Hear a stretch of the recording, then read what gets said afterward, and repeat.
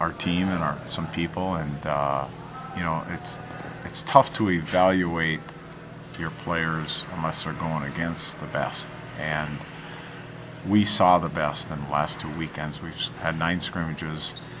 We did grind them down pretty good and kind of see what kind of mental toughness they have from the neck up.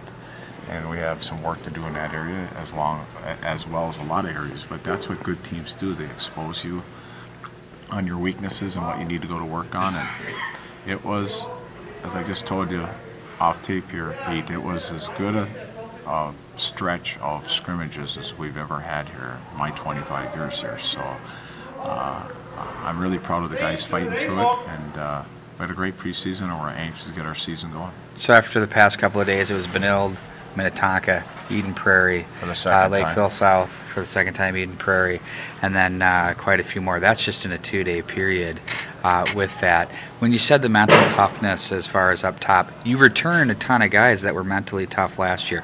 Is this something that went away over the summer, or you want to see improved from last year? I want to see them improve, and both. It went away from last year, and obviously we're not going to be to the point we were at the end of last year yet, because we're a different team, different makeup. We're still trying to find replacements for the people that we lost, character guys, and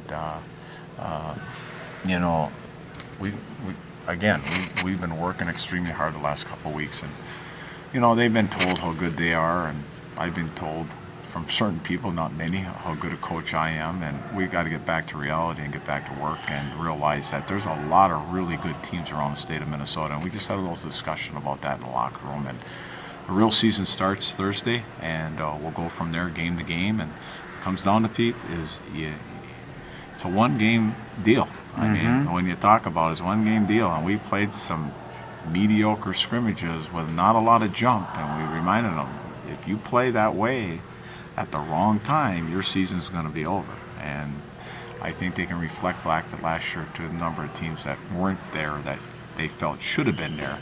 And they got to realize that all it comes down to is how you're playing in February, and all it is a building block from this point on, and that we get better and come together as a team. How do you personally manage that? Now it's a marathon, and hopefully at the end we'll win the marathon and get to the sprint. Power play looked good, and goaltending. Do you feel like you've got that shored up? Yep, I think our power play, we're going to have 2 good power play units. We liked our goaltending this weekend. We thought both of them had very good outings, and I think it's going to be quite a battle between the 2 of them. And it's a matter of finding, again, replacing the Schindels, the Phil Johnsons, the Hunter Bergesons, who understand their role and what they need to bring. And we're still trying to put that piece of the team together.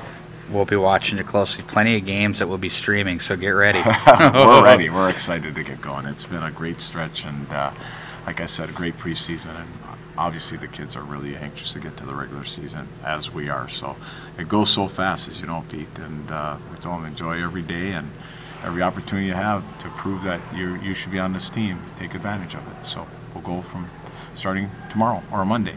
Blanket, it's over. Thanks a lot, Mike. Good luck to you. Thank you very much, Pete. You bet.